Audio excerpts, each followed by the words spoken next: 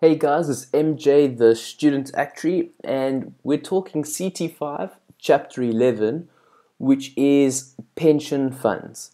Now, pension funds are one of those things that you either get or you don't. If you get them, this is the easiest chapter in the course. If you don't, this is probably going to be one of the most challenging. So let's go through it. If you don't understand it, I have made a little cheat sheet at the end that you can just learn off by heart and get a few marks for.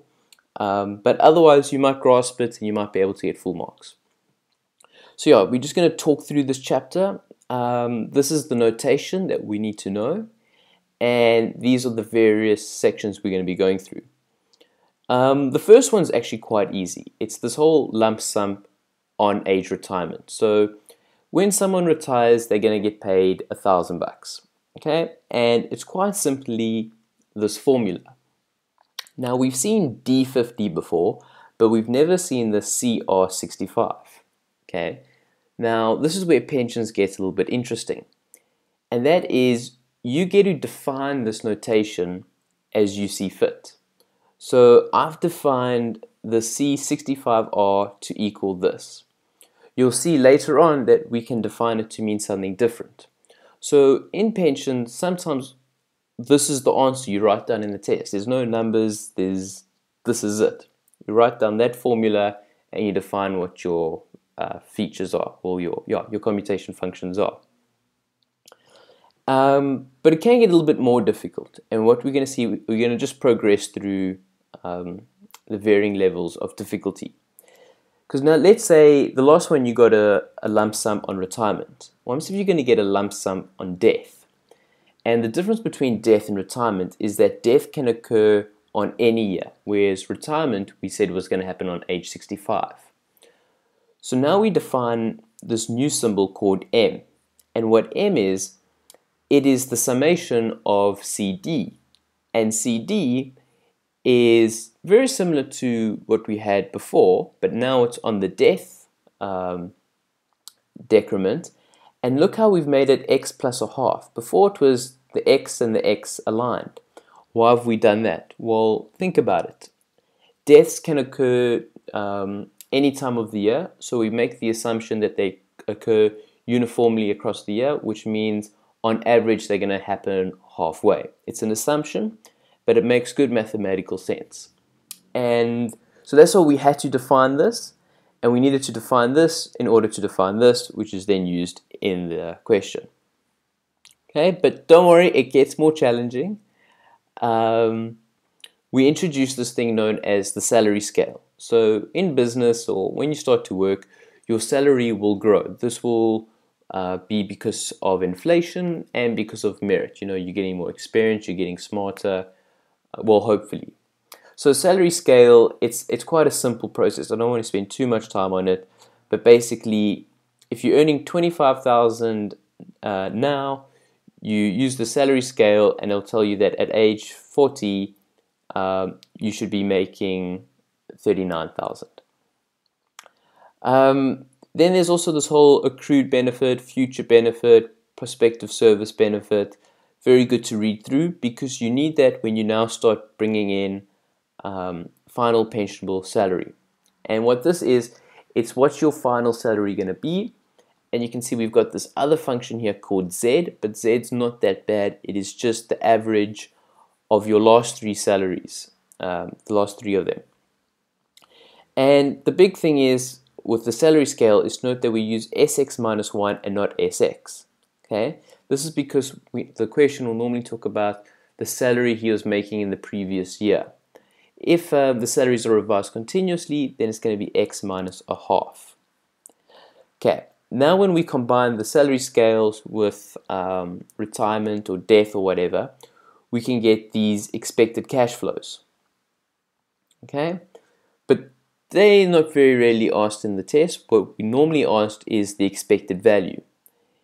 So here, the expected value of the death and service benefit. And now what we're doing is we're bringing in the salary scale, and we have to create a new commutation function.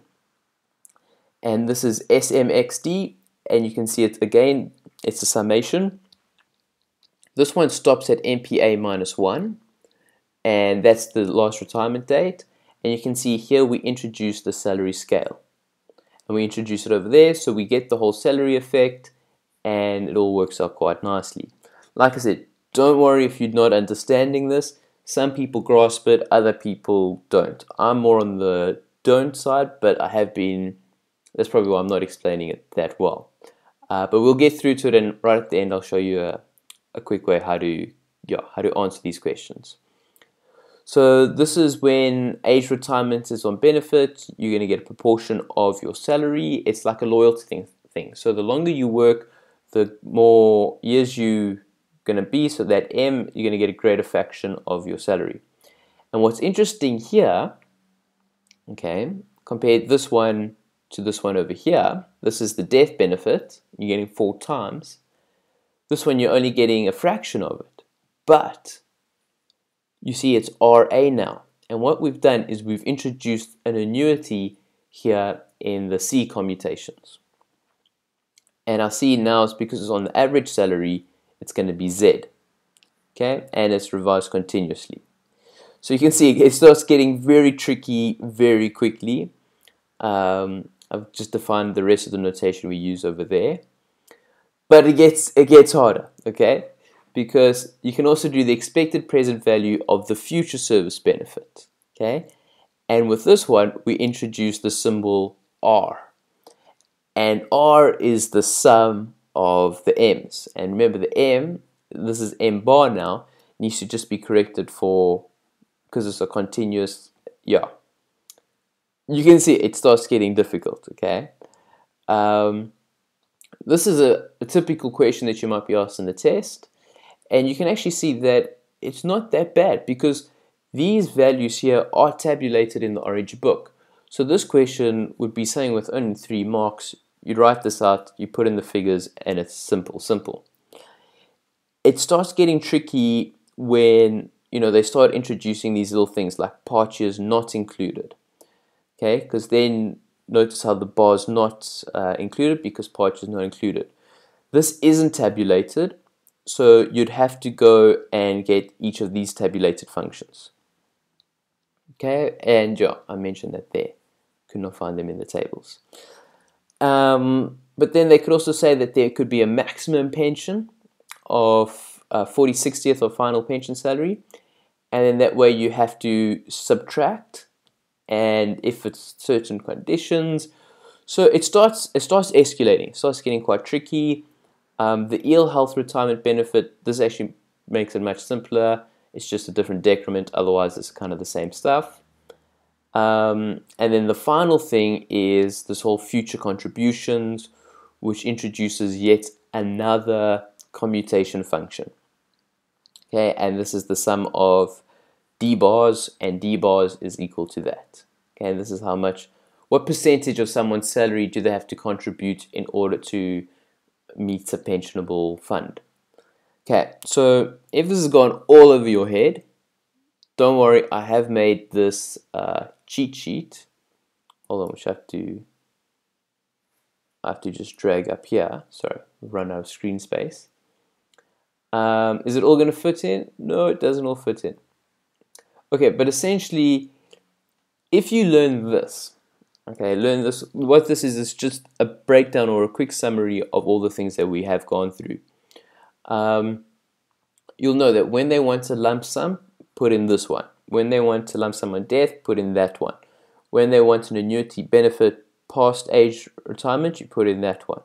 When they want a future one, you put in that one. So kind of learn this off by heart if you don't know what's going on, and especially if you've got 2 days before the exam. And then just learn, there will be quite a nice little pattern that you'll see emerging with these ones, so they aren't that hard to learn. And then in the exam you might get an easy question where you just write out this formula and you put in the table values and it's really easy. Or it can be really hard where there's those, it's only part years not included and there's a maximum introduced and they might introduce something else that's really funny. That way then you are in a little bit of trouble because you need to think the question through and no amount of learning will be able to get through it. But if you do write out this basic structure, you will pick up 1 or 2 marks and you won't just get a 0 for that question. But like I said, I'm probably not the most qualified person to be talking about this because I am one of the people who do battle with it. But yeah, I've been doing some past papers and some of them, like I said, are very easy and others are quite tricky. But yeah, this is Chapter 11, Pension Funds. Yeah, I hope I explained it. Ask questions in the comment section below. I might not be able to answer them, but maybe somebody else who's watching them will be able to answer them. So check out the comments and answer the questions if you can. Awesome. Thanks, guys, and study hard. Cheers.